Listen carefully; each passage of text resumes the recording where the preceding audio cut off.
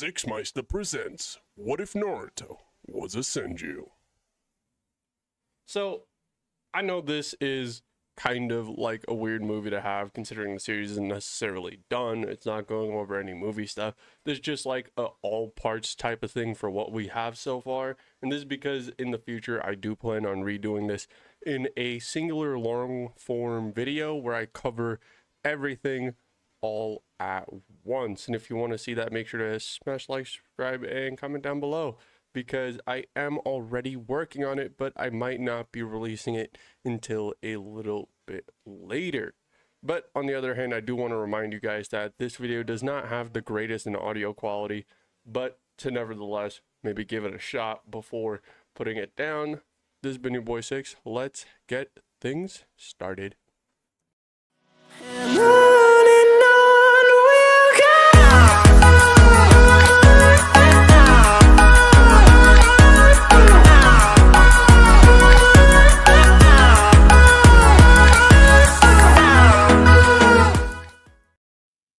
This version of Naruto, although seeming simple enough, being a Senju and all, his heritage is kind of complicated. Starting, of course, with the granddaughter of the first Hokage himself, Tsunade Senju, and her past boyfriend, or even fiancé, Kato, would have given birth to a child called Minato Senju, who would go on to become the fourth Hokage.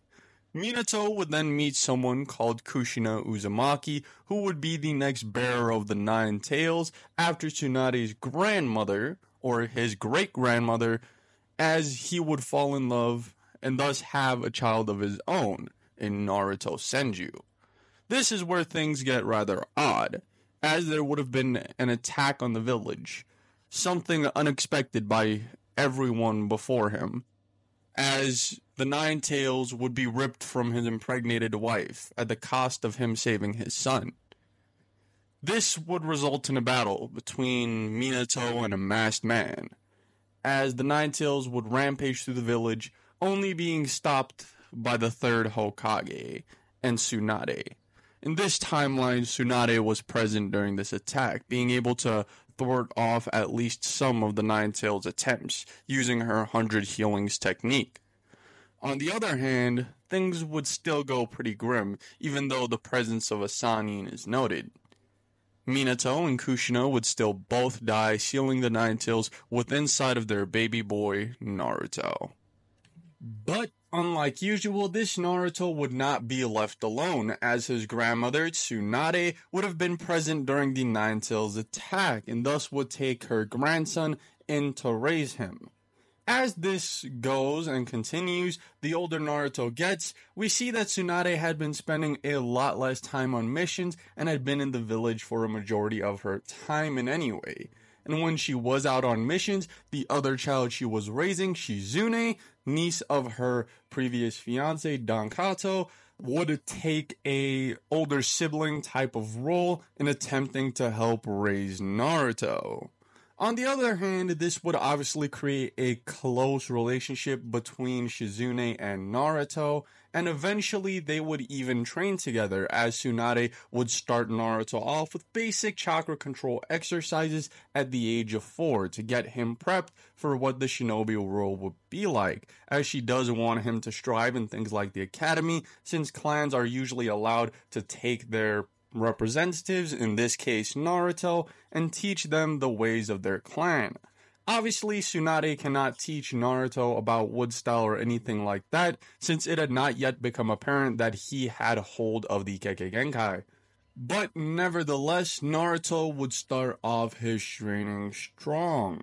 He would also occasionally look at what Tsunade is teaching Shizune and would try and mimic it himself, more often than not, either resulting in an explosion or just a straight failure. On the other hand, this is when Tsunade starts becoming more diplomatically active, as obviously Hiruzen would ask her to accompany him to things like daimyo meetings or meetings with other villages, since she is spending a lot of time at the Leaf.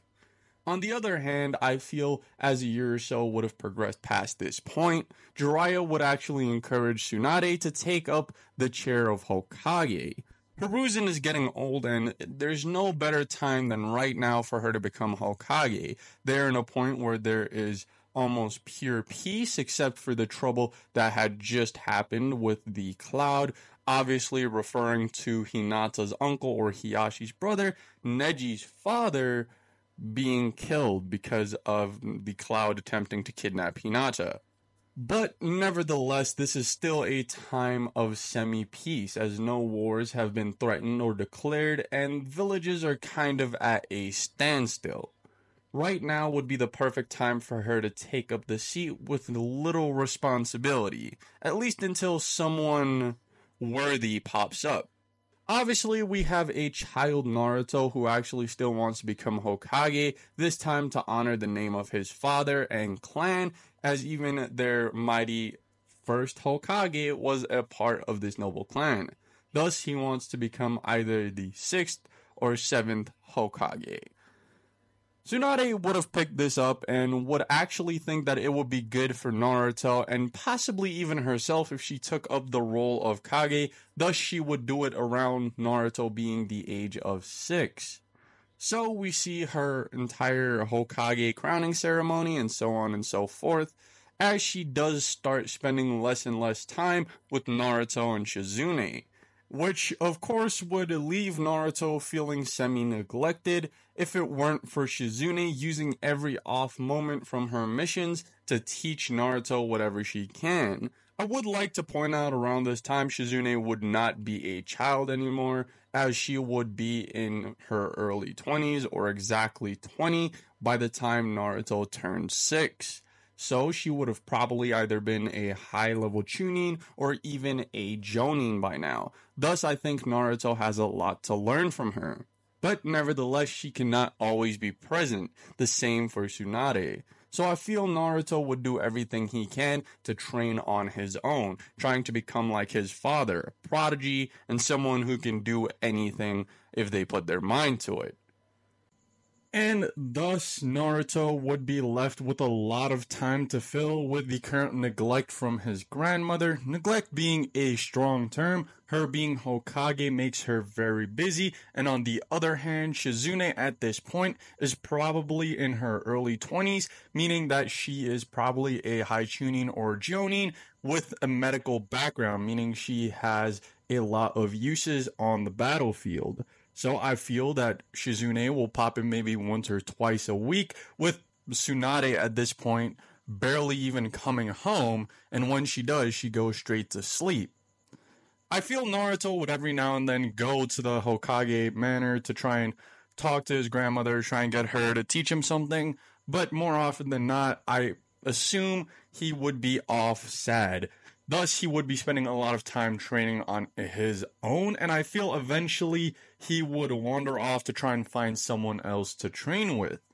And this, in my mind, is what would lead to what I'd assume to be him coming across other shinobi training, possibly even something like an Anbu battleground, or just some Chunin or Jonin. Because why I want this to happen is for him to see someone use either earth or water style, preferably earth, so that he could start mimicking it. On the other hand, I think he would start doing so by the first jutsu being something like Earth Wall, since I do see this being more likely than something like the Headhunter, since it's most efficient against people like Genin. So, to start off with, I would want Naruto to practice the Earth Wall, which in my mind makes sense. Him constantly practicing the jutsu he saw someone else do. I feel when he gets it down, gets a roundabout aptitude, he would want that little bit of attention from his grandmother that he had not been getting lately. Probably whilst a few months had passed, and he would go to the Hokage Manor and he would start pestering her. Of course, she would get mad at first, but Naruto just wants her to come with him this one time so he could show her this one thing. She would feel bad for her grandson knowing that she hasn't been home lately, so she could take a few minutes out of her day to just do what he wants. Maybe they can have ramen after this and then she can get back to work. So she would go along with her grandson to the nearest training ground when he says, "Look at this," as he flies through the hand signs as quickly as he could. pushing as much chakra into this jutsu, or channeling as much chakra as he can possibly into this jutsu, eventually even falling to his knee as more and more chakra is being channeled, when a giant line of trees emerge from the ground, spreading into the air, blossoming as it comes out. This leaves both Naruto and Tsunade in shock. He had only intended to make the biggest earth wall possible, since he wanted to impress his grandmother. But trees? Why are there trees? Tsunade knows exactly what this is, and with the knowledge of what this is comes some sort of guilt, as she realizes that it's been a few months since she's even properly sat down and eaten with Naruto. That's why she came out here. But seeing that he was able to discover the Kekkei Genkai once held by her grandfather, the first Hokage, one of the greatest shinobi of all time, and probably one of the strongest Kekkei Genkai of all time, and her having nothing to do with it, it made her feel some sort of way. And she knows her as a Hokage can't leave all the time to teach Naruto wood style. So she'll come up with a compromise. She would then tell Naruto that he should go home and rest, as she would call forth a strange Anbu with a weird headdress similar to the second Hokage's and brown spiky hair. He would take Naruto back to the Senju compound, with Naruto wondering if his grandmother is mad at him for doing it wrong or wasting her time, so he is left to wonder. Which, after the Anbu, will return to the Hokage Tsunade, and she would most likely, this specific Anbu obviously being Tenzin or Yamato, as she would tell him to remove the mask and tell him that he is now known as Yamato. For the foreseeable future, he will be Naruto's sensei, guide, and protector, as now having awakened wood style might make him a target. Yamato would gracefully accept, as he had always wanted to interact with someone else that held this odd Kekkei Genkai he was in possession of. So, he would happily take the task. Some odd days would pass before Tsunade gets a chance to introduce Naruto to his new instructor, Yamato. Obviously, Naruto would at first think this is just a replacement for Tsunade not being there, until Tsunade tells Tenzin or Yamato to show off his skills. He would go through some hand signs as a giant wooden dragon would burst from the ground behind him, swirling around him, and then almost freezing into place as the head of the dragon blooms into leaves, leaving behind a sorrel tree. Naruto would be impressed by this and asked if he messed up the earth style jutsu or if it was something else, with Tsunade laughing, seeing as her grandson thought his powerful Kekkei Genkai was nothing but a flop while trying to do an earth style jutsu. She would explain that Naruto's great-great-grandfather, or the grandfather of hers, the first Hokage, had actually held wood style and was one of the most powerful shinobi in the world because of it. And hopefully Tenzin, or she would say Yamato, would be able to help Naruto flourish this. The academy starts soon, and she wants him to start off knowing where his limits are. She doesn't want him fighting fights he can't win, and she doesn't want him to hurt any of the other students by not knowing what he is capable of. So, for these remaining months until the academy starts, he will be daily training with Yamato until he can control his power.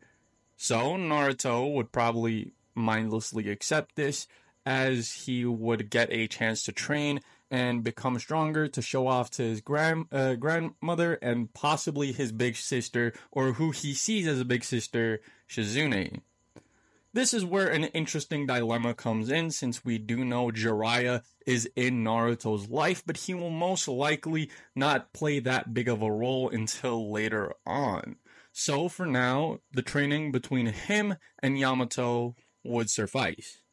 Yamato would obviously teach him basic things about wood style, but I do not think it's anything like the wood clone. That does seem a little more complicated, since you are constantly morphing how the wood looks, how it moves, and so on and so forth. Things that wood wouldn't be able to do. So I think basic jutsu, like maybe a wood bullet, wood shield, wood domes, wood walls, how to sprout trees, maybe the occasional taijutsu fight with your arm turning into wood and so on and so forth. So basic things that Yamato could do. Naruto is still not even in the academy, keep that in mind. That's why he won't be doing that advanced stuff quite yet. But inevitably, the academy day would come. It would be early morning in Konoha as Naruto wakes up and prepares for his first day at the academy. He puts on his favorite clothes and looks to the kitchen as he wants to go make some breakfast. But first, the smell hits his nose. Someone's already doing it. He runs to go see whom it is, to see his grandmother Tsunade standing there making him breakfast. After he would sit down and she would serve, they would have a small conversation. Obviously, Naruto asking her where she's getting the time to do this, as she should probably be in office right now, and her explaining that this is a very important day for Naruto as a shinobi. So she decided to take the day off, and thus deliver him to school, and afterwards, she'll pick him back up, as she wants to see him become one of the greats, like her grandfather and his father. Naruto would have a giant smile on his face as he jumps up, prepared to leave. But first, Tsunade stops him.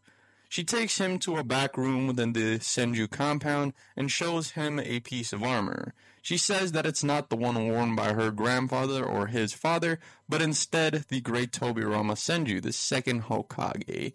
And she believes that he would want Naruto to have this, as he's a genius in the making. Naruto would grab it, fitting it on himself, pulling all the belts tight so that it would fit his small body, as he feels excited.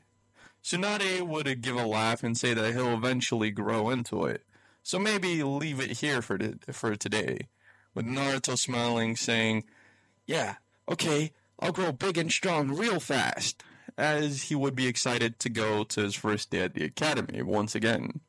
Halfway to the academy, they would be met with Yamato, Naruto's current teacher, and even Shizune.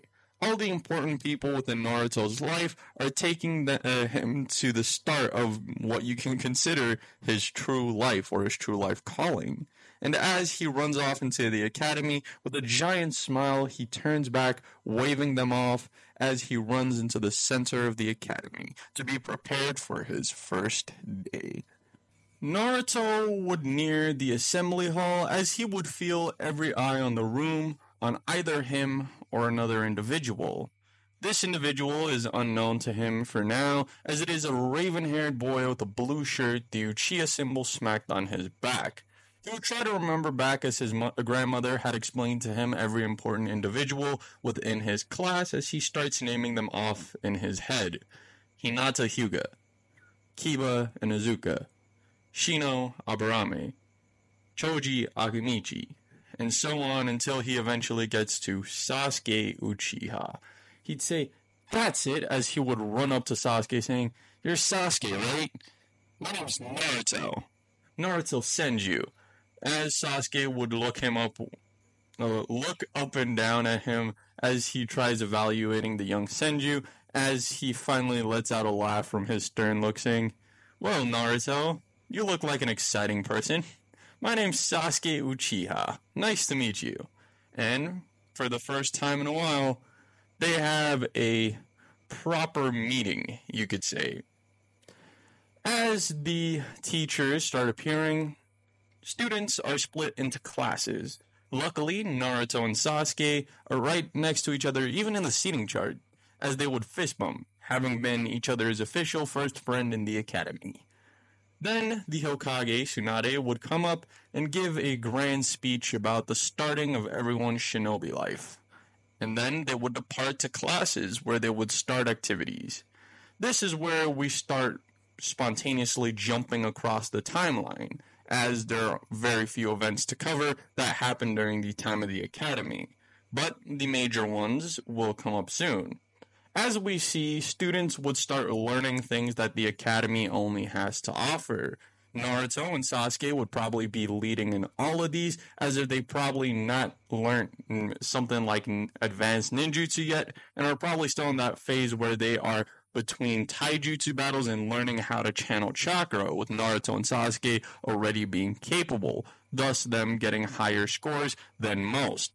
Naruto would also be forced not only by Tsunade on her very few off days, but Shizune on her more common off days to study, and Yamato will always be there to remind him once again. As we see Naruto and Sasuke either being first or second in the class, depending on who got the best score on the last test, since they have perfect taijutsu and ninjutsu scores, at least for now. And Naruto and Sasuke would kind of be best friends and rivals at the same time, since every time they fight, they look like they're having fun, and it's either one or the other that wins. It's not really one over the other in any of these situations, since ninjutsu, for right now, is prohibited. And one inevitable day, the Uchiha clan massacre would occur, having left Sasuke to not come to school for weeks, maybe even a few months, as he is still in grievance of his family. Naruto, in curiosity, a few weeks later, would obviously go to his grandmother, the first line of information, as he wants to know what happened to the Uchiha clan exactly. Maybe there's something he can do to help Sasuke, and so on and so forth. But Tsunade would not spill a single bit of information, leaving Naruto to wonder what's happening to his new friend. When Sasuke would inevitably return to school, he's a lot more colder and a lot more grim. Every time Naruto would try to talk to him, he would scoff and walk away. Probably because he doesn't want any more attachment, or anyone that can get killed, leaving him to grieve for them. Naruto wouldn't exactly catch on to this, as he would now focus all the attention and all the time he spent with Sasuke purely on training to get better and develop. And thus, he would finally get down his clone jutsu and transformation using wood style, thanks to Yamato, since we do know both wood transformation and wood shadow clones, or wood clones, are a thing. Obviously, he could just graduate at this point, knowing all the jutsu, and probably having enough knowledge to do all the tests, but instead, Yamato would encourage him to stay in the academy and grow stronger so that he can more quickly climb through the ranks. Since he had already learned what the academy had to offer, Yamato could teach him more advanced ninjutsu skills, and at that, some more academical ones too, so that when the day of graduation comes, Naruto would be in a better situation. Naruto now stands faced with the ramifications of leaving the academy. He has no friends and no one to converse with except for the occasional meeting with Tsunade and Shizune, and spending almost every waking moment with his sensei Yamato. This would inevitably lead to Naruto becoming a much stronger shinobi much earlier in his career, as he would most likely now graduate before the rest of the people within his class. Even though Yamato had initially told him to hold back for a while, there is nothing more Yamato could teach him since he was borderline already on Chunin level. So, 2 years prior to the rest of the Genin, Naruto would become a Genin himself, with very few students actually knowing of Naruto's graduation, and more likely than not, Sasuke would not actually be one of these. I feel these would be individuals like maybe Shikamaru, Choji, Ino, Hinata, Kiba, and so on, people who have council parents that can give them this information. But to move on, we see that Naruto and Yamato now are faced with a dilemma. Yamato is forced to give Naruto a test and would thus create 2 wood clones that are transformed before Naruto's appearance to trick him into thinking that these 2 would be his teammates, since he had prior asked Kakashi what type of test he could give a student to really see what they're capable of. Kakashi would not have even at the time known he's talking about Naruto, as he would say there's always the bell test. You give 2 bells to 3 students and tell them they need to get the bells to be able to pass. This would cause a dilemma of them splitting away from each other, where in fact none of them are capable of, even in pairs of 2, defeating a Jonin. So if they're able to overcome these differences and thus fight together, knowing that one of them will not become a Genin, that's when you pass. It actually doesn't have anything to do with bells. Yamato would smile, saying, "That's perfect." Especially for Naruto. Naruto's hot-headed, thinking that he can do everything on his own. This will be a life lesson. as Yamato would be off. Kakashi would try and go, wait, you mean Naruto? Wait, I was supposed... What, Yamato was long gone at this point. So we next see Yamato's clones, or who Naruto believes to be other students in Naruto, being explained the events of the bell test, or how they perspire, and how they will be executed. They would all jump into the trees as the two other students, or at least the clones, try to coerce Naruto into working together. Naruto at first would say, "Nah, I think I got this," as he would throw his strongest current wood jutsu, which is a giant wooden dragon, not on the level of, say, the water dragon of Zabuza's, but about half its size. He would have chucked it towards Yamato, clearly giving away their position, as Naruto would say, "Okay, then do your work, I guess," as he jumps back, leaving the two clones to fight Yamato. Yamato himself would think that the teamwork didn't work, and so would the clones, as they think Naruto had abandoned them. But inevitably, after the two clones start fighting Yamato as a subtest, I guess you could say, Naruto would jump in trying to gang up, as he would finally grab the bells. Yamato would be surprised that Naruto was able to outspeed him, but he himself had never been the fastest. And Naruto would throw the two bells to the other two clones, saying, "You can decide who passes.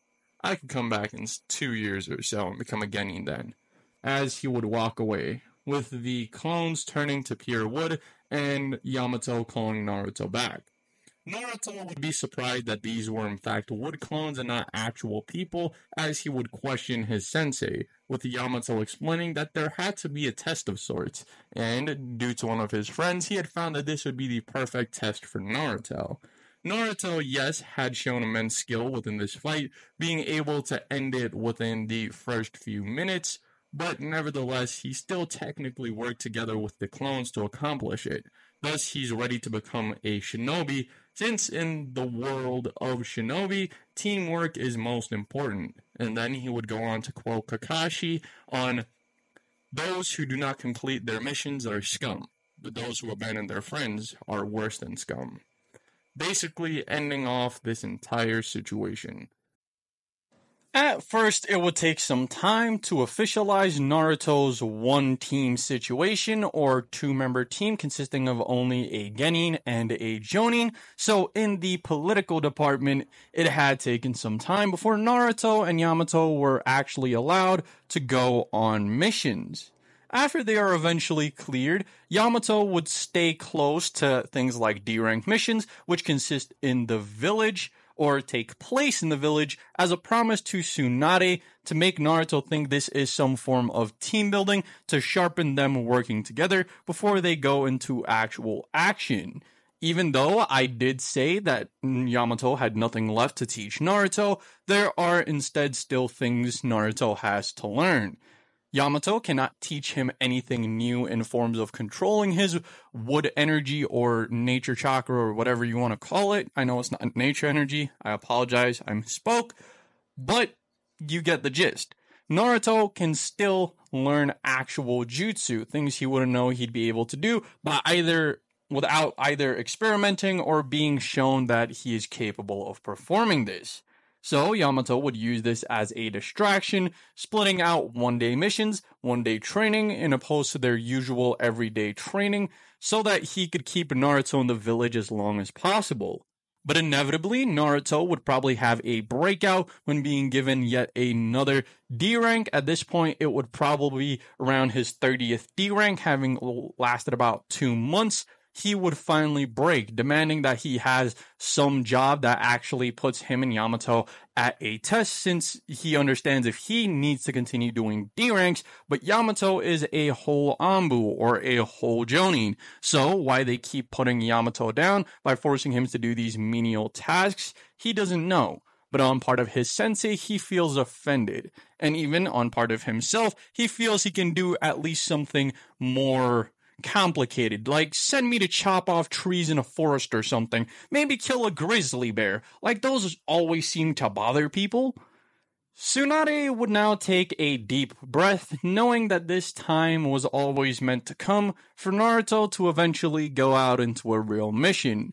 She would look over at Iruka, who was sweating at this point, he would nod and give her a scroll that he had been keeping on him. This had been a C rank mission that seems pretty simple, as she would give it to Yamato. She glares at Yamato and says, "You know what will happen," with Yamato gulping, as he knows she means if Naruto gets hurt in any capacity, Yamato will lose his life. So Yamato knows to take care of Naruto. And as he opens the scroll, he himself gasps, saying that no, we can't take this on immediately. Naruto would jump up saying we could take on anything. So he would open the scroll to see that they will be clearing out a team of bandits with suspected Genin level shinobi. He would not see any problem with this himself, as Yamato could obviously take out the Genin with ease and him the bandits, since bandits are still just normal people. He would say that, "Okay, we'll do it, Granny," as he slaps the scroll back onto the table, running off to go prepare for their first mission. Yamato would fall over, or at least lean over, as he says, "Why do you have to do this to me, Lady Tsunade? We both know that there might be higher level shinobi on that quest, and then it might be upgraded to a B rank, so Naruto has a heightened chance of getting hurt." He would basically be anime crying at this point, as Tsunade would say, "Why so worried, Tenzo? I thought you could handle it since you were an Ambu before this," with him merely gulping, saying, "Of course, Lady Tsunade," as he would be off. Iruka would finally talk to Lady Tsunade after both Naruto and Tenzo had cleared the way, and would ask why Tsunade would put Naruto on such a high-risk mission after threatening Yamato. She would explain that she's held back Naruto long enough, so giving him a proper mission to test his strength, for he did still graduate 2 years early and had the ability to do it 2 years earlier than he already did. So this is merely her giving him a chance to prove his worth to the village. Iruka would nod in understanding, as even though it opposes his opinion, he still thinks Tsunade has a point. Thus, he would step back and continue giving out missions, since there's still a lot to do, at least for today. But how exactly this mission would go is unclear, as next we see Naruto. He stands in the middle of a forest in front of a giant tower. He slaps his hands together, screaming, 1,000 wooden clones. As an amount of clones appear, we can only assume to be 1,000. They would jump into the trees and cover the fields, as we see shinobis falling left, right, and center. From brilliant tactics, fighting strategy, and guerrilla warfare, we see that Naruto had defeated every shinobi in sight. What exactly is happening, you might wonder, is this is the final bout of Naruto's Chunin exams, an all-out battle royale being witnessed by nobles and daimyo alike. At first, it seems like Naruto had just come in and ended it early, but instead Naruto, near the start, had run up to the top of this great tower in the middle of the forest. Being observed by daimyo and noble alike once again, Naruto would have gathered enough chakra to jump down the tower and activate his jutsu, thus ending not only the exam, but impressing every member of the audience, since he had cleared this near single-handedly. As the audience cheer, we see Sensei talking to their student, telling them that they just had off luck. But one particular group stands out. It is led by a man covered completely in green, with bushy hairbrows and a bowl cut. This is Might Guy and his team, as he says, "See, I told you not to participate, no matter how strong you are. For right now, none of you would have been able to defeat Naruto." As one of his students would scream out, "Yes, Guy-sensei, but I will become strong enough to one day stand face to face with the young Senju." As the two would cover into tears, with one exaggerating his own power over that of the Senjus, saying that the Hyuga deserve more presence as they are in fact the strongest clan in Konoha, obviously being in pure number, as the Senju and Uchiha, of course, having been in their prime, two of the strongest clans in the world, if not the strongest. And thus, once again, we fade away, as a familiar sight appears. Seen the mask before. is the same guy with the orange mask that killed Yamato-sensei. I remember when I had first become a tuning. Me and Yamato-sensei were sent to trap the Three Tails, who had recently either reformed or broken loose. When we ran into some strange individuals wearing black robes with red clouds on them. When he appeared, the two others who had been accompanying the masked man stood back as he pulled out a chain-binded kunai. I remember yelling at him to back away as he plunged into Yamato-sensei's back. Naruto, my student. It's more powerful than you would ever believe. But it's not worth dying here today. Head back to the Leaf and warn Lady Tsunade that the Akatsuki had made their first move. After the death of his sensei, Yamato, Naruto would proceed to grow a strong hatred for the group that bears red clouds or scarlet clouds upon a black robe. The group we know as the Akatsuki. He would inform his grandmother that this group had in fact attacked a tailed beast and are probably on the route of getting he himself. Thus, she would issue an order to send out immediate notice to all the surrounding villages and also to hear from the mist on the death of their Kage, which was rather spontaneous and unexpected. Later on, after some time had passed, Naruto, who would consider himself done griefing, would be one to put back into the loop on the group, and would thus discover that the Leaf had found new allies within places like the Cloud, Mist, and other villages like the Sand, who are interested in not only teaming up with the Leaf, but making the shinobi world a better place, since the Akatsuki are out for blood. This would also lead to Jiraiya making the discovery outside of the village that the Akatsuki were also responsible for the entire Blood Mist incident and Yagura's tyrannical rule. This would also have left an opening for Mei Terumi, the leader of the rebellion and the cause of the Three Tails release, to become the new Mizukage. And with a new Mizukage comes new alliances. The Mizukage, the Raikage, Hokage, and Kazekage, or at least whom they believe to be, all create a treaty of 4 villages. At first, the Raikage had tried to bring Iwa, or the stone, into this treaty as well, but the old man is still as negligent as ever and would rather deny the help. So, the stone is left with 2 rogue Jinchuriki and need to deal with it on their own. So the rest of the Kage, at least for now, are not interested in helping the stone until they succumb and add to the alliance. This alliance could be the biggest one since the start of time, since the Hokage had also sent word to places like the Waterfall, who also believed that their Jinchuriki is unsafe and would also agree to such terms, you could say. Thus, it would lead us into a situation where the Kage have formed a premature 4 Shinobi Alliance, or 4 Kage, 4 Village, 4 Nations Alliance, whatever you want to call it, since it is not all nations quite yet. At first, Naruto would be in a state of grief, probably being inactive as a shinobi for months at a time. The only time Naruto would remove himself from his bed is when he very rarely ate and then trained in some sort of a dummy throwing himself fashion. And let me elaborate. He would take it upon himself to take every form of responsibility in sight and push it onto his own shoulders.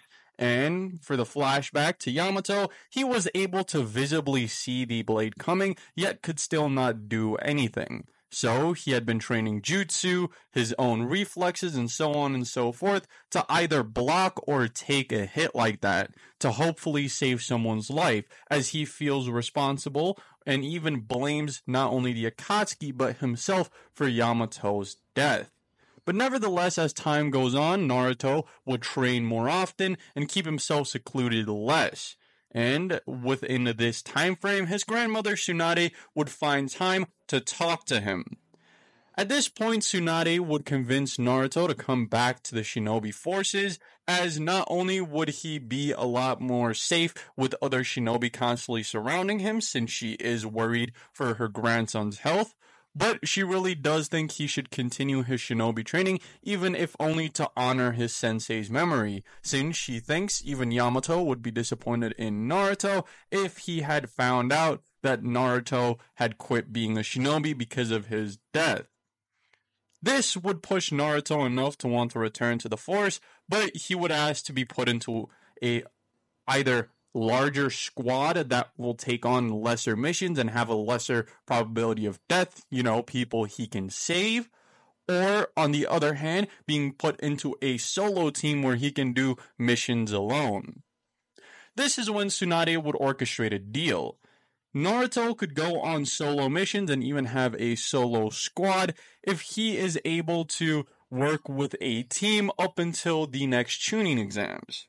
Naruto would mindlessly agree because this means he could work with a team, meaning either a team of Chunin and a Jonin or a team of Genin. So either people with enough skill to keep themselves safe, or on the other hand, people that won't be put in that dangerous of a scenario. So he would accept and thus be placed on Team 7. I will once again remind you this version of Naruto had graduated early and as of right now is currently a Chunin. So him being placed on Team 7 would be some sort of a filler position, as in other ways Sasuke and Sakura would have been alone on the team. But through Kakashi asking if Naruto could be placed on his team, or even if he could solo train Naruto with the death of his old comrade and Naruto sensei Yamato or Tenzo, so when the pieces fell together, it all came a front, with Naruto now being placed in our Team 7. I would like to point out, Naruto would not actually be at the graduation ceremony, but instead in that after the week after the graduation, at that point where they're assigned their senseis, Naruto would be sent by Kakashi, having probably met him prior, to take Sasuke and Sakura up to the roof. Naruto has not actually been on any missions with Kakashi quite yet, but he does have respect for his superiors, so he would do as his sensei commands. So, at first, as Iruka basically names off all the teams, the first person to actually enter to get a team is Naruto, sporting his Chunin garb. He would say, Team 7, Sakura Haruno, Sasuke Uchiha, come with me, as he would walk out the door. Obviously, Sasuke does not know who this is, nor does Sakura, or at least at first. After thinking for a second and hearing the surroundings, they can confirm that this is actually Naruto, as in Lord Naruto Senju. Sakura would have heard things of him becoming a shinobi, but had shrugged it off to him probably quitting the academy or something similar. On the other hand, Sasuke had completely forgotten about his old best friend and is now curious. Naruto at a point was the only person that could actually keep up with him in the academy, but after the death of his clan, Naruto mysteriously vanished. And Sasuke pushed it to the side just like he did the death of those close to him. He forgot about it. On the other hand, we hear whispers from all the clan heads and even some minor students, I guess you could say, that have parents that are even half influential, basically giving us the information that Naruto is actually a Chunin. This would hit Sasuke's ears as he's about to leave the room and would say, "What? He's a Chunin?" out loud. Sakura would also find it hard to believe, as she always acts as Sasuke's tail, and they would start sporadically questioning Naruto. He would ignore them and just continue walking, basically forcing them to follow. As the team had left the room and the door had been closed, Iruka would hear his class all go on about how they're so lucky to be on a team with Naruto and so on and so forth, since having an experienced shinobi like that, not as your sensei, but as a teammate, will give you a large advantage when it comes around to something like the Chunin exams. Maybe Sasuke and Sakura would become Chunin quickly. Ino would obviously shut down the Sakura becoming a Chunin part, but would definitely support the Sasuke becoming a Chunin part still. On the other hand, we hear some whispers and would figure that Everyone here is basically voting for Sasuke and Sakura to be this year's Chunin, since as they have a teammate that already went through the test, they would be at a large advantage taking part in it themselves. So, to move forward, we see Naruto up on the roof as Sasuke and Sakura would sit. They would ask questions, but he would answer only one. Sasuke would answer, "Where have you been?" with Naruto literally replying with "suffering," and thus he did not say anything else. Some hours would pass and more questions about Kakashi's whereabouts would float, with even Naruto wondering where the sensei is, for Kakashi to only eventually appear on the roof. This is where we get that classical scene of what are your dreams, hopes, desires, and so on and so forth, with everybody giving off their thing. At first, Sakura would ask Kakashi to give an example, but Naruto would step in instead, saying that his likes have nothing to do with him, his dislikes are very few, and his dreams are unknown to even him, as he would then motion towards Sakura to do her thing. She would say that her likes are, she would laugh, look at Sasuke. Her dreams are laugh and look at Sasuke. And then when she gets to dislikes, she'd say, "Eno pig, of course," as she would jump up with a fist of fury, and so on and so forth. This would leave Kakashi in a motion of, or a notion of, oh, a fangirl. Not knowing that Naruto was having the exact same thought. But, on the other hand, when Sasuke gets to it, it's somehow even worse than the fangirl. He would explain that his dream is to rebuild his clan and kill a certain someone. And near simultaneously, Naruto and Kakashi would out loud, per accident, say, "Oh no, he's an emo." Basically then looking at each other as they didn't expect this. This would leave them both in a giggle, as Naruto doesn't usually have these moments. It kinda cheers him up when things like this happen, since him and Yamato used to do this a lot. So, Kakashi would explain what would perspire the next day and tell them not to eat. Naruto would laugh at Kakashi, and as Kakashi disappears, Naruto would follow suit. Obviously, retrospect, both of them are using the body flicker. As they get a well distance away from the school, Kakashi would ask Naruto what he had laughed about, with Naruto saying, "You know I'm gonna eat, right? Like, I already am a Genin, I'm forced to be here. I don't know about them. If you want me to help them, sure, I'm not going to tell them what to do, because Yamato-sensei did this test," and so on and so forth, with Kakashi merely giggling, saying, "We'll know what to do by tomorrow," as it fades off into the sunset. As the next morning comes, Naruto, as per usual, could be found at his favorite eating place, Ichiraku Ramen. He would discover a few years ago that this is the place where Jiraiya had initially come up with the name for his novels, or his first novel's main character. He named him Naruto. And later, Naruto's father, Minato, would name his son that in versa, as a homage, I guess, to the character himself, hoping that his son would just be as great of a warrior as that character was. And Naruto has proven so, at least in Jiraiya's mind. On the other hand, Naruto had just consumed about 3 bowls of miso ramen, as he would thank Teuchi, aka the ramen guy, and be off to Team 7's training ground.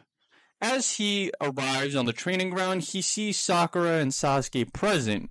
And at first, Sakura would scold Naruto for being late, with Naruto saying, "I'm not here for the test. That's you. I've already passed mine. Now, shut the hell up before I punch you in your face so hard that you get knocked the fuck out." Or at least the most similar thing to that Naruto could say within this situation.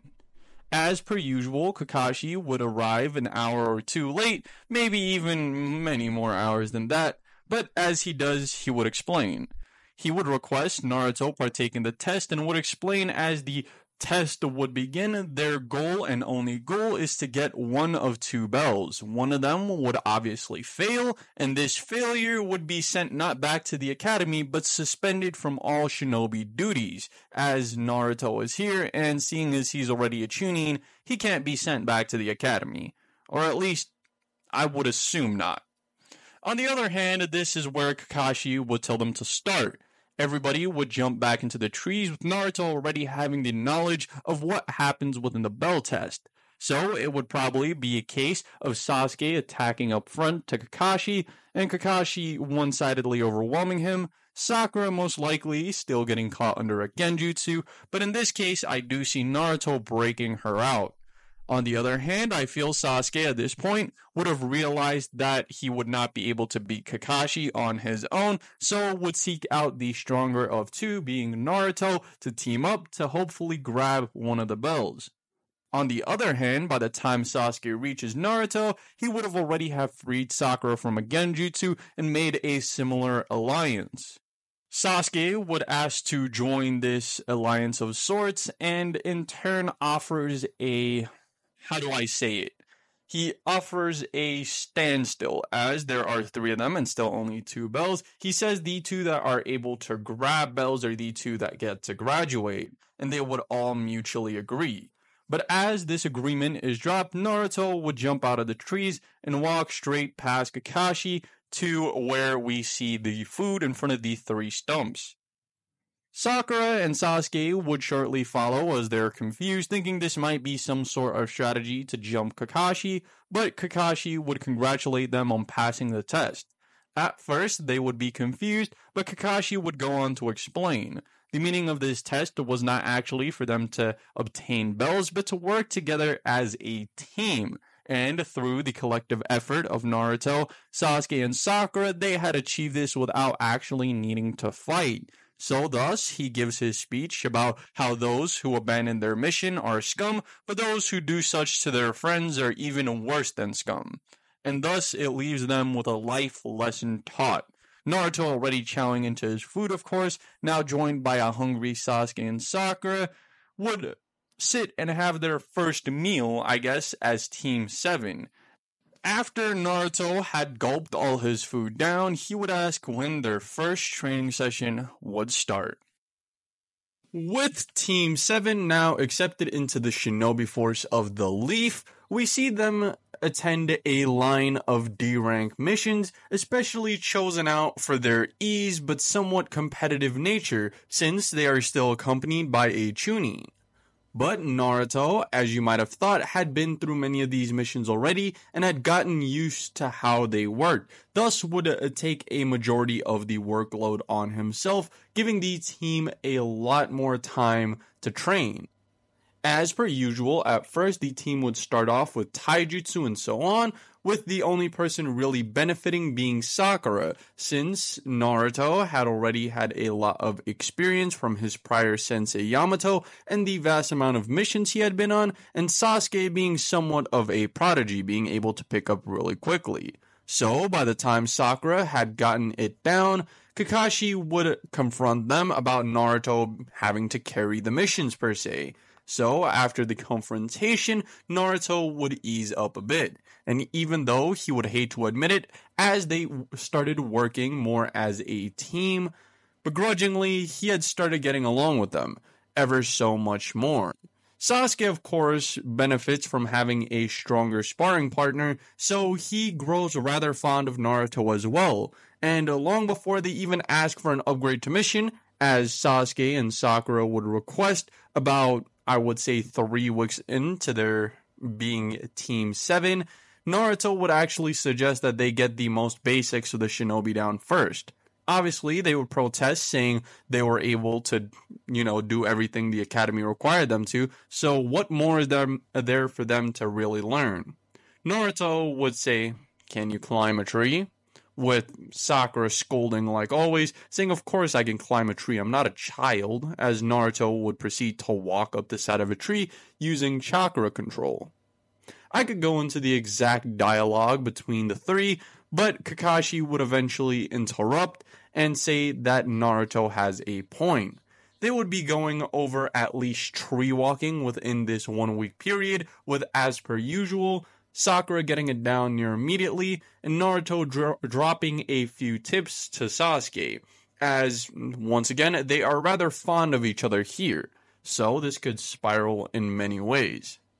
On the other hand, what we're currently looking at is Sasuke getting it down probably within the first 2 or 3 days, meaning they could start their progress on water walking, which would thus happen. Water walking would come in useful as later of this series, as you might know.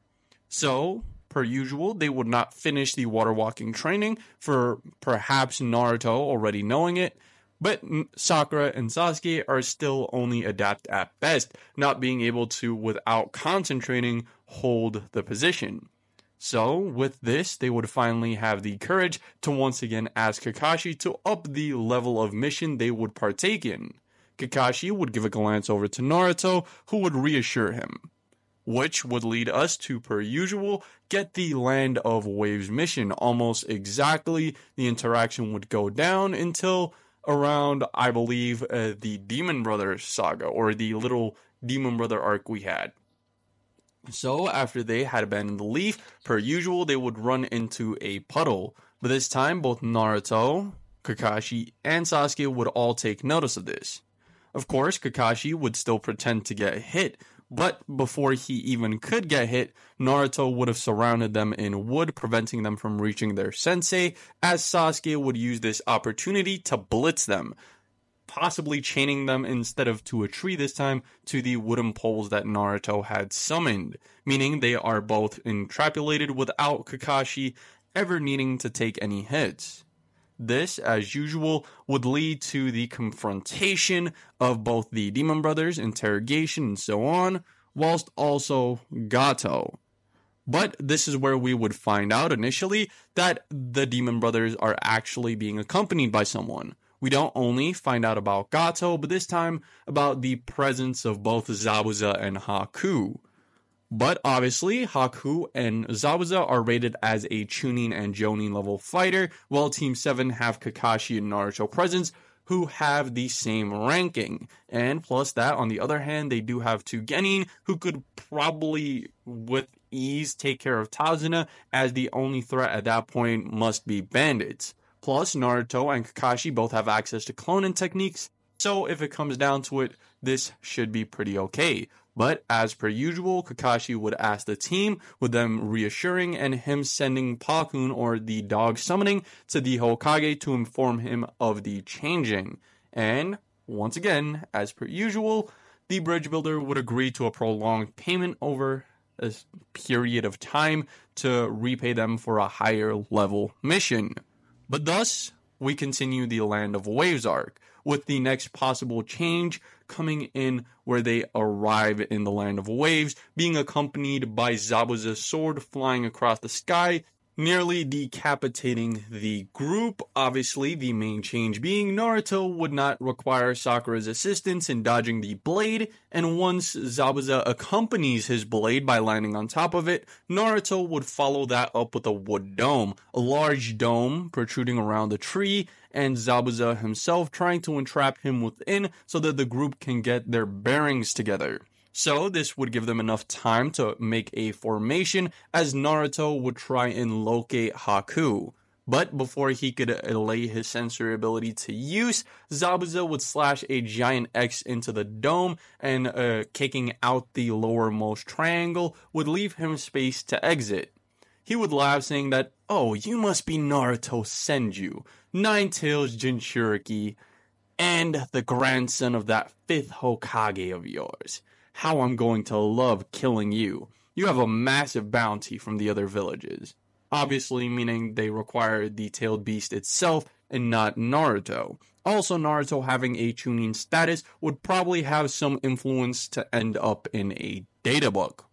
This is where things would extremely start changing. Obviously, Zabuza would be both combated by Naruto and Kakashi. Kakashi, knowing Naruto would not get in the way in this fight, but would instead be a benefit, as they could work together to throw Zabuza off. But whilst Naruto is throwing constant wood-style jutsu, he is laying his sensory ability to use once again, attempting to find Haku. But, as we now know, with the change of the Demon Brothers actually revealing the information, Haku might as well have a hunch that this was the case and would most likely still attempt the Hunter Nin thing, but instead would try and jump in front of Naruto and Kakashi and take on Zabuza head on, trying to slash at him. But as he does, with a near seeming reaction from Naruto, trying to bash in Haku's head with a wooden pole emerging from the ground, they would know that the jig is up, and thus would start fighting as a group, obviously creating a more close match where Zabuza and Haku would still be forced to run away, as they had not been expecting this.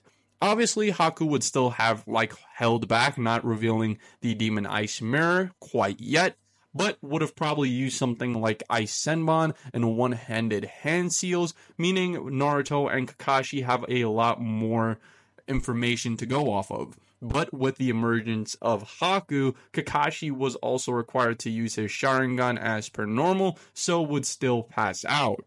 From here on to about the start of the training period, things would go almost identical. Obviously, there would still be some form of water prison scene with Naruto and Sasuke working together, but it would most likely not be as big of a deal quite yet. So, as I said, things would go most likely to canon up until the start of the training period, where Sakura and Sasuke, probably even before Kakashi wakes up, would have gotten down the water walking exercise under the guidance of Naruto. Naruto would also be exhausted, but not close to the degree of Kakashi, since he had used an exterior force, being a Sharingan, to keep up with the battle. Naruto would probably talk to Kakashi in this period, saying that Kakashi is sloppy without his Sharingan and should probably work on fighting without it, so maybe Kakashi himself can benefit from training in this period. Once again, since Naruto was here, Kakashi would not have been completely as injured and would actually be able to partake in training. So, while Sasuke and Sakura had figured out how to water walk, Naruto would have prepped Kakashi for training himself. But in this period, they would be fluctuating training. They need Sakura more on taijutsu than anything else, since teaching her something completely from scratch will be useless. But nearing the end period, they might have taught her the most simple of genjutsu. But on the other hand, the short period or the short amount of time that Naruto and Sasuke had spent together, Naruto would have revealed that he has a form of deep forest emergence that is just not quite as effective, only springing a line of trees and not an entire forest. But nonetheless, Naruto and Sasuke are able to figure out a combo move which they will later on use. And once again, saying the word on the other hand, and once again, we see that Naruto and Kakashi had in fact trained together, getting Kakashi's skill in both taijutsu and avoiding certain jutsu up to standards, with Naruto using his knowledge of current water style to combat against Kakashi's. Obviously, Kakashi would reveal the lightning blade, and they would come up with a way to use this against Zabuza. So here we get to skip forward to the second Zabuza encounter, all going pretty much to canon at this point, with Naruto leaving a clone or a wood clone, which can actually take more than one hit, behind to take care of the Bridge Builder's family, having a hunch that something like this might happen. As the team arrives back at the Land of Waves, their suspicion had come true, and Zabuza and Haku would stand there present, also leaving Naruto's clones to, as usual, deal with the intruding bandits, saving both Tsunami and Tenori, the Bridge Builder's daughter and grandson, once again gaining Naruto that respect. On the other hand, Naruto, Sasuke, Kakashi, and Sakura would all stand in formation as they prepare for this battle. Sakura would be forced to stand back as she would be asked to handle the entire interaction with the bridge builder and make sure that there are no surprise attacks from any bandits. While Haku would be left to both Naruto and Sasuke, as Kakashi would request to be left alone with Zabuza. In this case, I think Sasuke would be a much greater matchup against Haku, seeing as he would have gone through massive amounts of chakra enhancement, like training throughout that 1 week period after having learned water walking through Naruto and Kakashi's suggestion, after seeing Haku's speed the first time. So, as you might have thought, we would be going over the Sasuke and Naruto versus Haku fight first. Knowing that Naruto himself is very fast, Haku wouldn't immediately resort to going into the Demon Ice Mirrors, rather using it more of a final resort. Instead, starting off with probably hundreds, if not thousands, of Ice Senbon and so on and so forth, as he would try and attempt to lure them into getting hit at least once, since every hit would make them factually weaker and slower, and then much more easily trapped within the Demon Ice Mirror. As they aren't very often in the same vicinity, this becomes progressively harder. But nonetheless, Haku would probably land quite a few hits on Sasuke, which Naruto would probably use as some sort of eco downgrade for Sasuke, throwing shade at him like, why are you getting so hit so often, Uchiha boy? I thought you were supposed to gain some magical eyes that let you move faster like Sensei does, and so on and so forth. With Sasuke throwing the occasional jab back at Naruto, saying the only reason he hasn't been hit is because he's running away from the fight. Thus, we still have that dynamic between Naruto and Sasuke, obviously being a more friendly rivalry than it was in canon. So, in this instant, Naruto would eventually get hit and basically shot on by Sasuke, as they would finally get lured into that corner after having hit probably Haku a lot more than he hit them. They would once again be trapped in the Demon Ice Mirror. And near a second close to Sasuke getting hit, he would awaken his Sharingan. Haku did not even try to avoid the inevitable and directly went for a hit on Sasuke, who was clearly the lesser opponent and would be less, less difficult to get rid of. Meaning Sasuke would be able to unlock his Sharingan, once again taking a slice to the face as he does in canon, leaving Naruto to try and defend him, which more likely than not would leave Naruto getting not an entire body full of Senbon, but an arm this time. Sasuke would freak out and try to go off on Haku, while Naruto would insist that he is okay. He would try to combat this as one of his arms are almost completely limp, and he could barely form hand seals, making it really hard for him to be able to use wood style. Meaning, more often than not, he is just using taijutsu and using his enhanced sensory to avoid Haku. But nevertheless, Naruto would eventually get slower and almost be hit, being saved by Sasuke, still getting basically fully emerged with Senbon, leaving Naruto with a rage moment where Nine-Tails chakra would course through his body. Obviously, normally, Nine-Tails chakra would be suppressed by wood style, but in this case, it's actually enhanced. Pull out of the seal on nearby force because of the Keki Genkai, Naruto would actually get a full cloak of the Nine-Tails chakra. This would lead in his body expanding constantly, or retracting and expanding constantly, which would lead to the Senbon firing out of his arm. He would jump back as he formed some hand signs screaming "Deep Forest Emergence," creating a larger tree line than he usually could, and with using the substitution jutsu, Sasuke is able to get out of the line thanks to Naruto, leaving a fireball to not only eradicate the Demon Ice Mirror at a very high level with all the constant source for the fire to spread, but inevitably would hit Haku.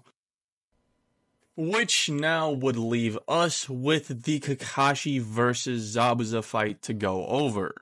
This fight would more or less go to canon, but with the exception of Kakashi being able to save up on a lot of chakra, not using the Sharingan off the bat. He had gotten used to performing water-style jutsu without using his Sharingan, so he was able to conserve a lot of energy fighting Zabuza. Using his naturally fast hand signs, he was able to outspeed Zabuza on any water dragon clash or water jutsu usage, leaving both Kakashi and Zabuza in a pretty close vicinity in power without even Kakashi needing to activate his Sharingan.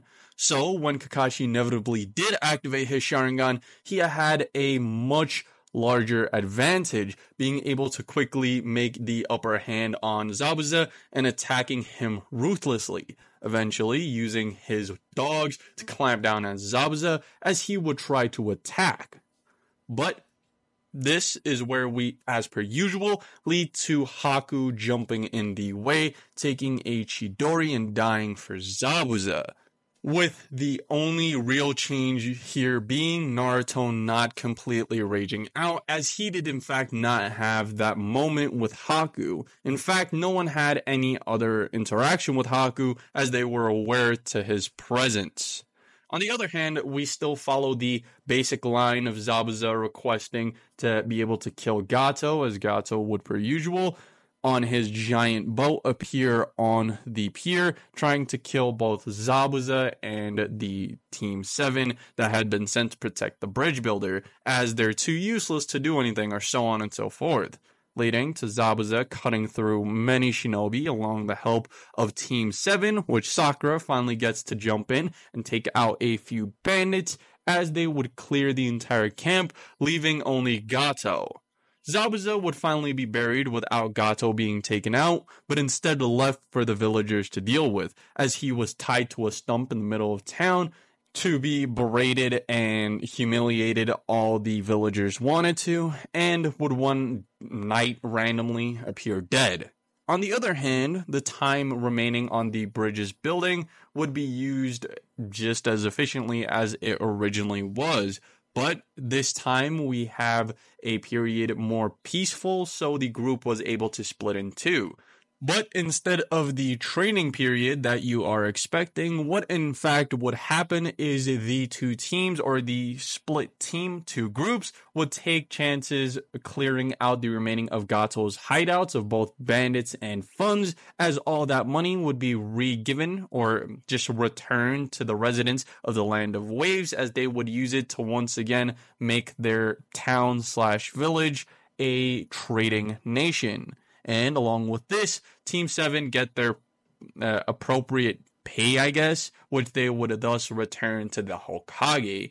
But before they return to the Hokage, we have that ever memorable moment where the bridge would have been named after Naruto, but per Naruto's request, it is named after a great man he once knew, who Naruto claims, if had been still around, could have solved all their problems in a mere moment.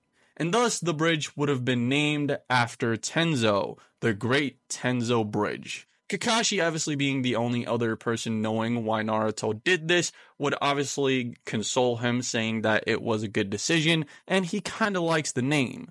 But Sasuke and Sakura, Sasuke probably just brooding, and Sakura, who would actually speak up, saying, we should have called it like the Great Team 7 Bridge or something, or the Great Sasuke Bridge, or so on and so forth. But this would lead Naruto to turn around and giving Sakura a speech she'll never forget, saying as she should stop simping for Sasuke, or at least stop going after him, as he's clearly not interested, and with a near evil look on his face, as if he was about to murder Sakura on the spot. He would say, also, if you ever say something like that about my sensei again, about his name being boring, I'll make sure your head touches the ground, whilst your body stands straight up. Obviously being a clear declaration or threat of war. So Sakura, being kind of scared of the nullifications, would refrain from talking to Sasuke for a few days and would actually be left to think. Obviously, first we must go over the reward. Obviously, Team 7 being congratulated on the first of their I could say generation, meaning their year of the academy, to take on this high of a level mission. Obviously, not having been a D or a C rank, but in fact a B or an A rank, depending on how they might score it. So, with this period we have left for Sakura to think, I would actually like to give some character progression.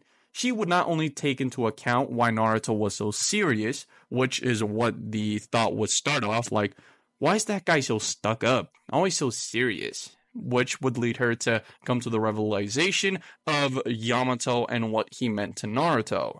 She would think back and how he said if he was still around, meaning he had probably passed away, leaving Sakura to sympathize for a second, which would let Naruto's words about her chasing after Sasuke mindlessly also sink in. And she would decide that she might stop chasing after Sasuke, but in fact, if he doesn't want her, let him be happy. So she would stop bugging Sasuke all the time. By now, a day or two had passed since the entire Zabuza retrieval arc had finished, and Naruto would actually remember that this is around the time the Chunin exams start up. So he would sought out his sensei to ask him about his team. Obviously, it would take him a while to find Kakashi, but as you might have wondered, he would find him at the memorial site as per usual. And when he does go up to Kakashi, both of them would stand there for a while in silence until they would finally speak. Actually, it would be Kakashi to start the conversation this time, obviously giving some sort of condolences towards Yamato and explain that they had actually served on the Anbu together, while Naruto would reciprocate this, saying that he knows Kakashi had obviously not only lost his sensei, the fourth Hokage, but also his two teammates. So, after a while passes after this once again, Kakashi would finally ask what Naruto wants. And Naruto would reciprocate, saying that he is wondering about the upcoming Chunin exams and if Kakashi is going to allow Team 7 to participate. Kakashi would actually be caught off guard as he hadn't thought about it up until this point, with Naruto actually backing his team, thinking they have made some good progress and should be on the level where they can participate. Kakashi would ask Naruto if he's serious since he was able to wipe out the entirety of his Chunin exams literally single-handedly, so why would he put his team on that level too? He would obviously first laugh and say of course he doesn't put his team on that level, but he does think they could accomplish everything and even have the potential to get the rank of Chunin. Where he got it through pure power, Sakura would probably be able to get it through planning and just general smarts, and Sasuke is enough of a prodigy to be able to handle anything this generation has to throw at him, obviously, except he himself. Kakashi would be surprised by Naruto saying all this, but would actually accept Naruto's request and would say he would allow them to enter the Chunin exams, but they would be at a disadvantage being only a two-man team. Also, Kakashi doesn't even think two-man teams are currently allowed, with Naruto saying, oh yeah, that entire situation with me happened. With a back and forth between Kakashi and Naruto when they would decide that a Team 7 may participate if they can find a third member.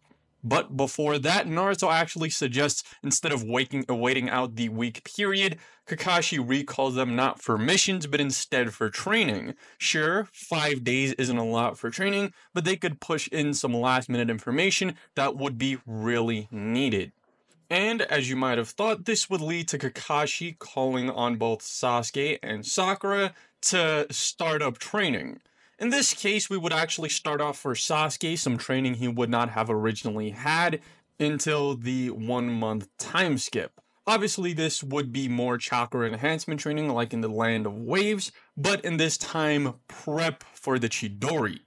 Meaning a majority of Sasuke's training would actually be with Kakashi, which leaves Naruto to do with Sakura as he pleases. Do not take that out of context. He would actually put her through significant training as he would push her to her physical limit, constantly reminding her that she is physically weaker than probably anyone in her generation and she doesn't really have any ninjutsu to back it. So he would create 3 wood clones and tell her when she can, if she can defeat them by the end of this period, she's ready to enter the Chunin exams. But if she doesn't, he will tell Kakashi to recall her.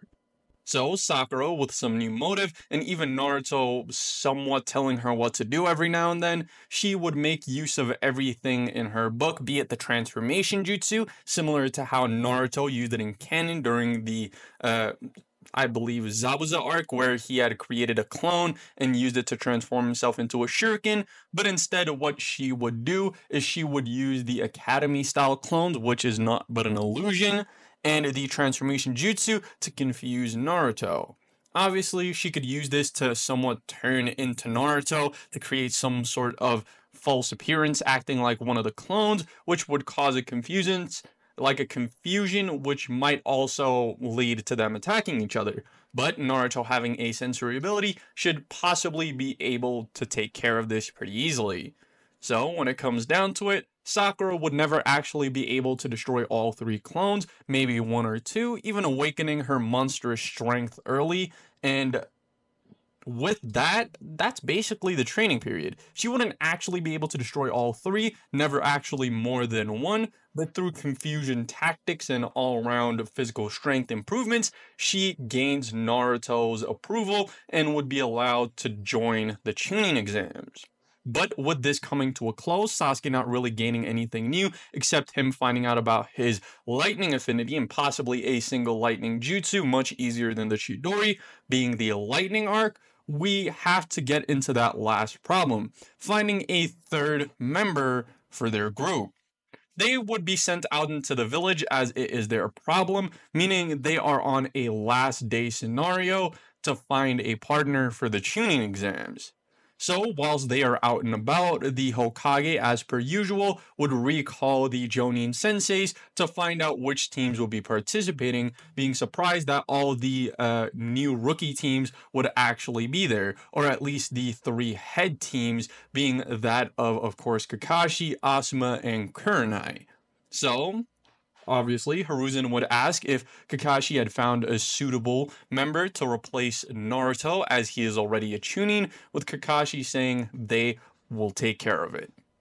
This leads us to obviously the person we might be wondering is going to take over. After hours of searching, near night comes, they would have asked hundreds of other Genin to participate with them, but a lot of them either already had a team to participate with, just weren't interested in participating with these select individuals, or weren't clear to enter.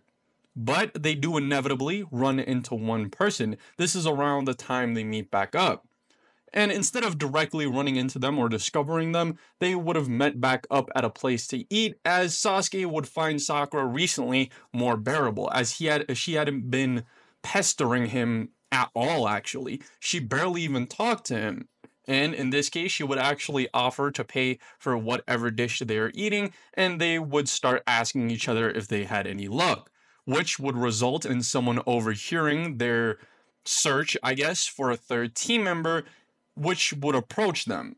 This is someone significantly older than them, not someone close to the age of Kakashi, but still a few years older than Sakura and Sasuke. He had a white hair and a leaf headband with glasses. He would push up said glasses as he would offer to join. At first, they would be skeptical and ask who he is. He would reveal himself to be Kabuto. He would also explain that he had entered the tuning exams multiple times and give us that entire spiel he did in canon. He would reveal some information on some of the participants he can guarantee to be there, as well as a possible test for the first, of course, as he doesn't want to reveal too much ahead of schedule. You might be wondering why Kabuto was doing this, as originally he had his own team, but the answer is quite clear. With Naruto's absence, Orochimaru saw this as an opportunity and would have commanded Kabuto to try and join their group. And Kabuto had actually been surveying them mostly the whole day, as he would have looked for an opportunity, leaving us with the entrance to the tuning exams. As the next day comes and the new team consisting of Sasuke, Sakura, and Kabuto approach the academy, they'd be surprised to find Naruto and Kakashi there. Of course, this would start with an interaction between Naruto and Kabuto, as they actually know each other not only from missions they gone on together, but also the fact that they had faced off against each other in Naruto's tuning exam. Even though Kabuto had performed pretty well up until his encounter with Naruto, he had still not become a Chunin in any of the ones he had participated in. Along with this, the team comes to be relieved, as Naruto and Kakashi are actually there to give them their entrance papers, even if only last minute, since they wouldn't actually be able to participate without the papers signed.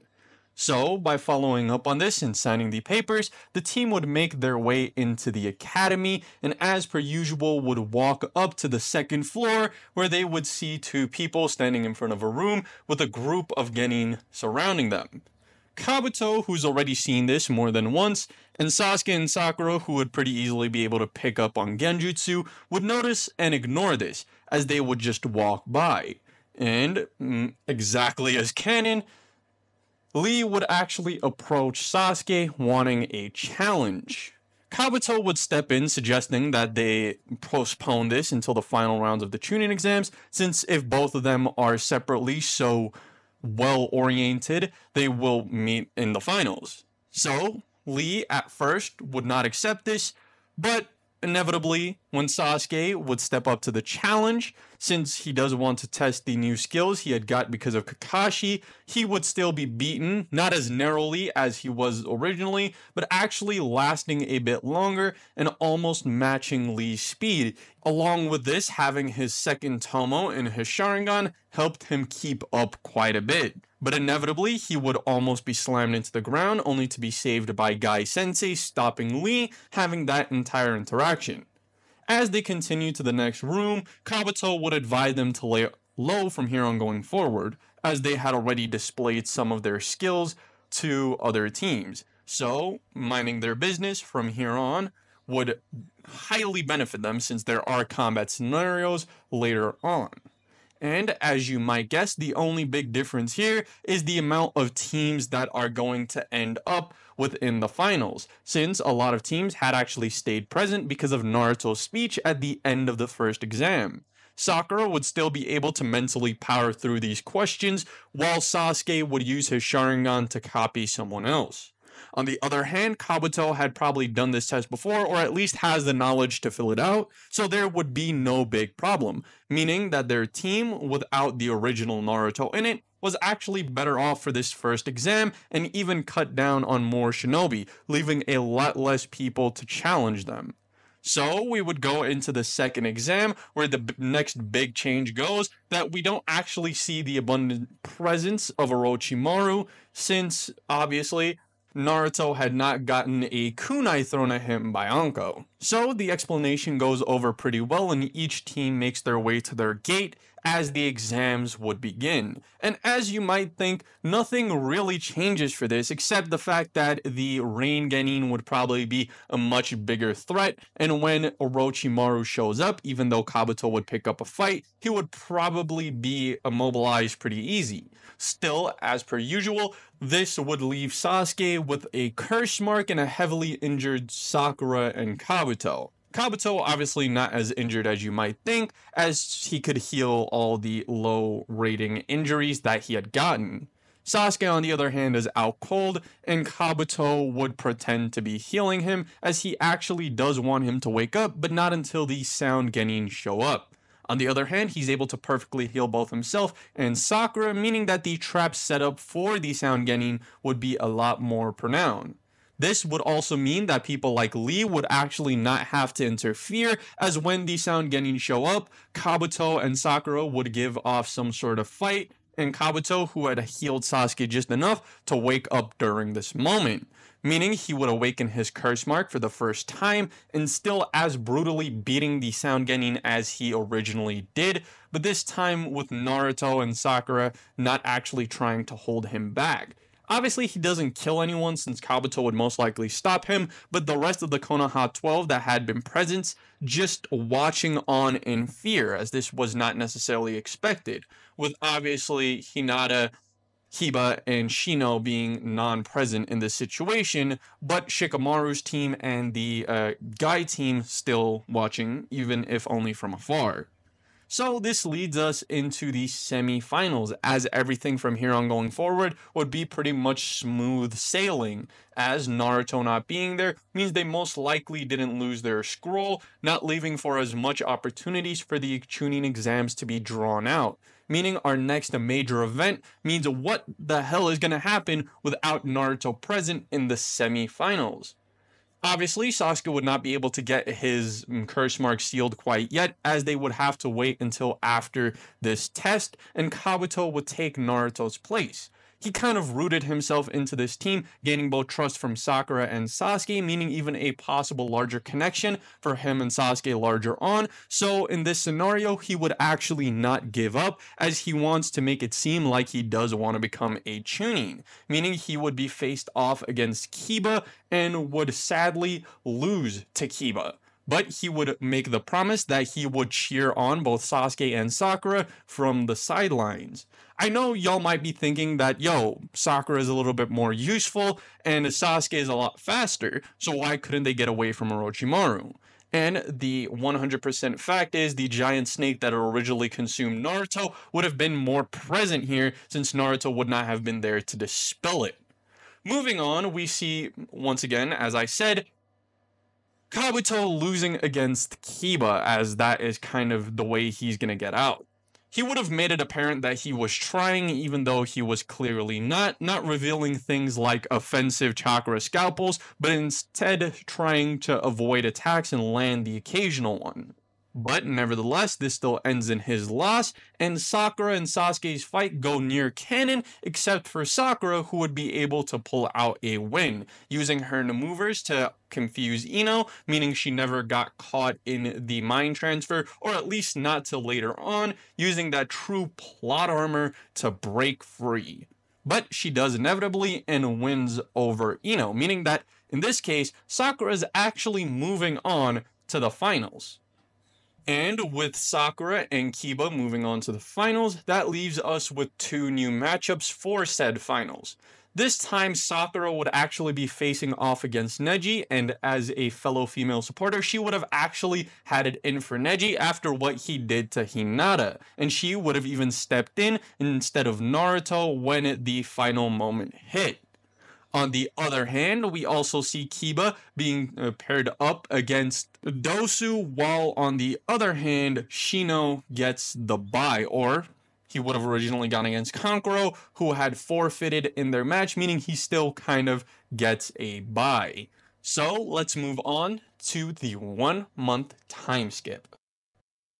Before their training period for the Chunin exams finals begin, the team would collectively, I guess, grieve in a sort for Kabuto not making it to the finals, since, in his own words, this is the 7th time he's attempted to become a Chunin. But even though he had failed, he would still be rooting for the group from the sidelines. This would obviously have Sakura say some nice things for once, as Sasuke would be his normal brooding self. This would lead to them splitting up, with Sakura and Sasuke both being really hyped for what's to come, since both of them do want to become Chunin so that they can go on harder missions like Naruto used to, as he would have told them tales of some of the missions he had gone on. Along with this, they would obviously want to train and would ask their sensei Kakashi what lies in front of them. Kakashi would reveal that he wants to teach Sasuke the Chidori, the technique that he had used prior in the Land of Waves. Sasuke, being all too happy to do this since his speed had already been upped, would obviously go along. And with this occurring, this would lead to Sasuke splitting paths from Naruto and Sakura, as Kakashi would take him to a remote area where they could train. At first, Sakura would seem down, as it would look like Naruto wouldn't be able to teach her since he'd bring up that he has a mission. She would ask him if he knows of anyone else that could teach her, when he says that, "I wasn't planning on letting anyone else teach you." So she would think that he obviously meant no one would be teaching her. Which she would then start sulking when Naruto would reveal that she would be accompanying him on the mission. It's a simple wiping out bandits, and along the way there, he could teach her some useful things. And depending on how she does on the mission, he might even teach her some more advanced things. So, about a day's walk out of the village after prep time, Naruto and Sakura's training would be the only one we're actually going over in detail.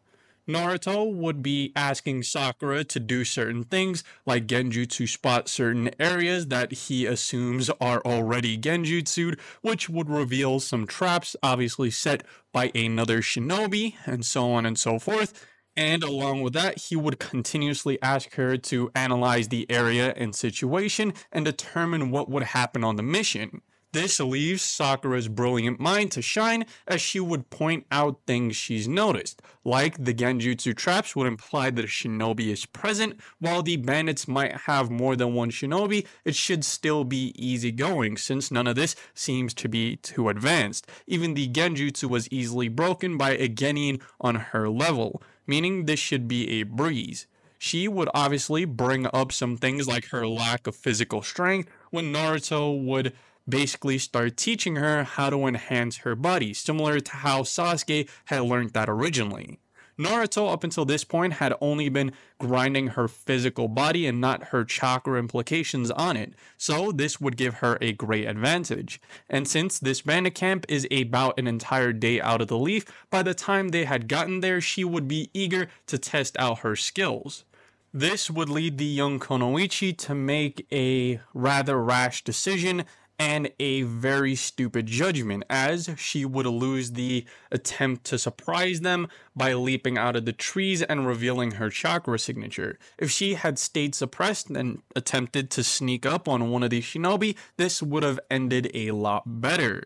It would be revealed that both of the shinobi currently present are both Chunin level. So Naruto would at first be forced to watch, since interfering could also cost him his life. So he would see Sakura actually attempting to fight off not only bandits, which come pretty easily, but also the Chunin present. One of them would step up to face against her and would point out that she's too lackluster experienced to be a Chunin, so he's assuming that she's a Genin. He would go on to berate the Leaf as she would be able to strike him unexpectedly, doing a pretty hefty blow. Along with this, Naruto would see his opportunity using a wood-style jutsu to trap the shinobi's arms in place so that he cannot cast anything to break loose. And along with this action, he would break his cover to help Sakura. She would at first throw some shade at Naruto for not helping her immediately when he revealed he was looking for an opportunity, something she should have done. He would at first scold her and eventually congratulate her, since she did take the opportunity well to get rid of the opponent, knowing that Naruto was there to back her up. This means that they're currently in a situation where they have an advantage, having taken out one of the Chunin and having both a Genin and Chunin present. Naruto would demand that Sakura goes out to dispatch of the bandits while he takes care of this situation. And against Naruto's better judgment, he would face off against the shinobi, who would prove to have a fire-type elemental release and some fire-type jutsu, meaning at first he would struggle. Eventually, when he would see openings, he would actually use wood style, but on any other occasion, he would be using water to directly counter. And eventually he would see a more than promising opening, taking this to throw out his rendition of a minor Great Forest devastation, which is a line of trees being thrown towards your opponent, which he would obviously take the opportunity to burn in attempts to hurt Naruto, but when the shinobi lands, he would unexpectedly be drawn under the ground. Seeing this, Sakura would divert her attention, throwing a kunai in the direction of where the shinobi's head would be stopped, killing him in place. This would technically be the first time where Sakura hand-on kills a shinobi, so she would kind of be stunned for a second, to only be hit by a bandit and slashed across the arm pretty badly. This would lead Naruto to need to help her and eventually clearing the bandit camp, with a dead and captured shinobi present. Naruto, because Sakura had taken the kill, would offer her his bounty, which she would take, feeling that it is her duty as a shinobi to still do this. But nevertheless, she is rather shocked. And after all the opponents are subdued, Naruto would attempt to appeal medical ointments and so on and so forth. This would leave Sakura with a long-lasting scar on her arm, and now the presence of bandages going along her right arm. So, from here on splitting forward, Naruto would be going into more strict tests, actually using himself over clones to punish Sakura as much as possible, giving him the ultimate result he wanted. He didn't want her to learn any jutsu, but instead pure chakra enhancement, something similar to what Sasuke was doing in the Land of Waves, but to a much higher degree. this would actually seem fruitful as Sakura would appear to take this to head, leaving the training behind with an immense strength level somewhat similar to what she had by the time Shippuden rolled around, and a much higher speed than she had at that point, meaning she is currently better off than she was canonically, and thus she would leave to go to the tuning exams. On the other hand, Sasuke had actually had more time to do things since he had started his Chidori training technically early, getting a lot of the earlier steps done, leaving him to learn some more techniques, like first of all, awakening his third Tomo Sharingan, whilst simultaneously learning a lot quicker lightning moves that don't require as much prep as the Chidori and can be used before, after, or even in some sort of combo along with it. And as the training period comes to an end, this would lead us to a drastically changed tuning exam, except for a few things that I don't logically see changing. For example, the killing of Dosu by Gaara, meaning that this would still be a Sakura versus Neji situation. Along with that, the pairings for Shikamaru versus Tamari and Sasuke versus Gaara would still happen. As per usual, Kankuro would drop out, giving Shino a pass on this round. So, moving on, we would start off our version of the tuning exams with the Sakura versus Neji fight, which, as you might guess, is going to be a unique spectacle to see, as Neji is so overwhelmingly more powerful than Sakura at this point in time.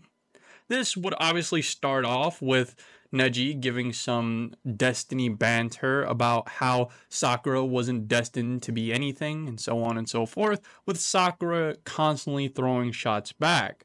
She at first would not be using her enhanced strength and speed to the same degree, but instead using her chakra for defense against Neji, since palm strikes do per usual disrupt your chakra points, meaning if she does not time everything exactly right, she would be kind of screwed.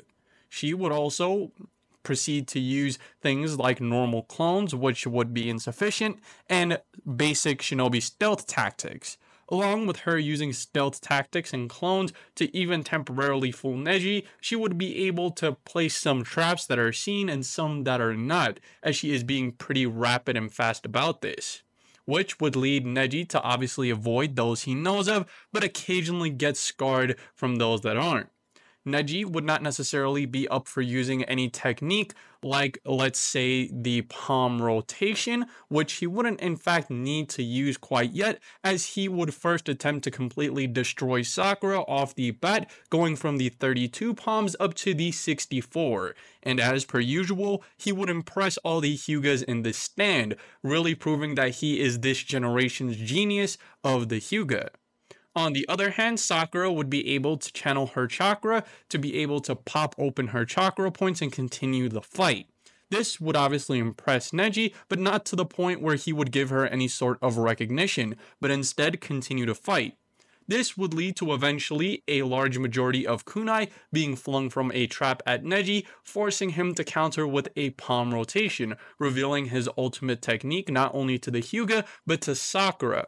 Not thinking that this is anything, she would actually rush in, and in a moment of pure luck as he fades out of the technique, she is able to land one solid hit that knocked him nearly as hard as Sakura knocked that boulder in Shippuden, meaning Neji is pretty much down for the count. Obviously, I don't think she would be able to defeat him completely with this hit, but she would immediately walk up to him.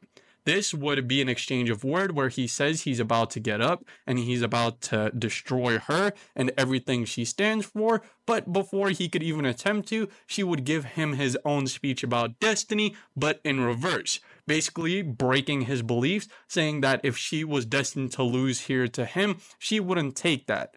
She personally thinks that she could craft her own destiny going forward. And with that, she would raise her hand, calling that she forfeits. This would be a surprise not only to Neji, the proctor, and everyone in the audience, since it clearly looked as if she had one strike left to finish him off. This would in turn cause us to go on to the next round, giving Shino the bye as Kankuro would admit he would not be fighting, and Shikamaru and Tamari's fight going near canon. But where things really do get interesting is the Gaara versus Sasuke fight. Since Sasuke had more time to work on his speed and even had more area of effect jutsu he could use against Gaara, I think things would go a little smoother, but would obviously lead to the same situation as it originally did, with Gaara going berserk, the genjutsu dropping, and Sasuke chasing after him. But yeah, with that, this video will be coming to a close. I really do hope y'all enjoyed What If Naruto Was a Senju the Movie. Remember, once again, we will be redoing this series in a singular long-form video in the near future. I will be making an announcement about that over on the community tab, so make sure to keep an eye open. To anyone who is wondering what's going to replace this series, I have 2 upcoming series. One that's going to replace this series, which is What If Naruto Had a Curse Mark, that you should see on screen right now. And the other is going to replace the other series we have going right now, Dark Matter Naruto. That's going to be What If Rin Raised Naruto. That's over on the community tab for anyone that's interested. Make sure to hit that bell notification so that you are notified when they do release. But yeah, I do have my Discord linked down below. All the art you see in this video, apart from the manga panels displayed in the edit, were made by yours truly. And if you want to commission any art from me, go check out my Fiverr link down in the description. This has been your boy Six. Peace. Until next time, nerds, we'll meet again in the virtual world where heroes ascend. Keep the flame of adventure burning bright. Until next time, nerds, let's take flight.